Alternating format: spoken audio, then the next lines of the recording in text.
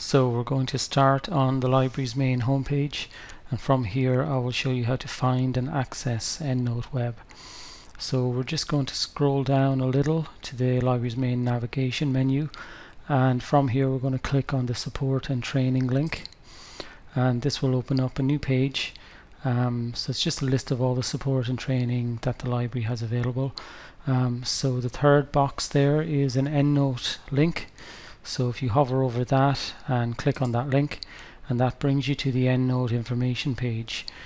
So it has information on both EndNote Desktop and EndNote Web, but we're just concerned with EndNote Web in this video, so we'll just scroll down the page, and then we'll see just a very short paragraph explaining what EndNote Web is, and halfway through that sentence you'll see the link to your EndNote Web account. So we'll click on that one, and it will just open up a new tab. Now I already have an EndNote account, so I'm just going to delete my email and password.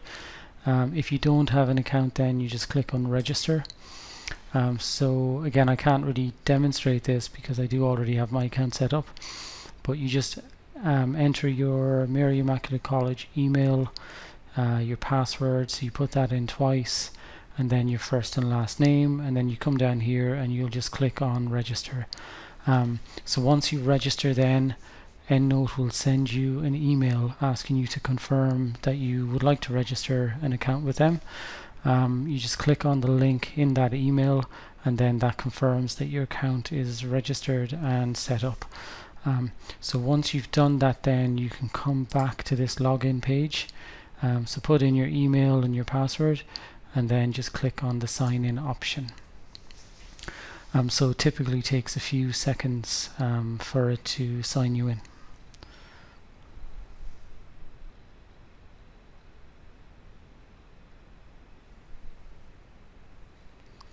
And there we go, so we now have access to our EndNote account.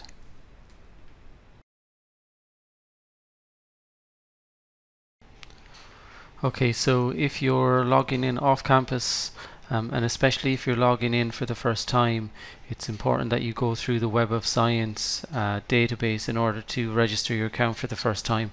And the reason for that is because if you don't go through the Web of Science database, it means you're not logging in through the college proxy, so your account won't be connected with Mary Immaculate College, and as a result of that, then you won't have access to all of the college's referencing styles. So to log in through the Web of Science, you'll click on the online databases here from the home page. Select W and then just click on Web of Science, and on the Web of Science page then we'll see this link to EndNote. So if you click on that, it will bring you to the off-campus login screen. So you just put in your username and password in there, and this will bring you then to the EndNote Web registration and login page. And so you can either go ahead and register if you haven't registered already, or just go ahead and log in, and we'll see once this logs in, then you'll have access to all of the EndNote referencing styles that are set up by Mary Immaculate College. So if I click on format here just to see that format, and then bibliography, we'll see Harvard UL are the two styles that we've added ourselves for students to use.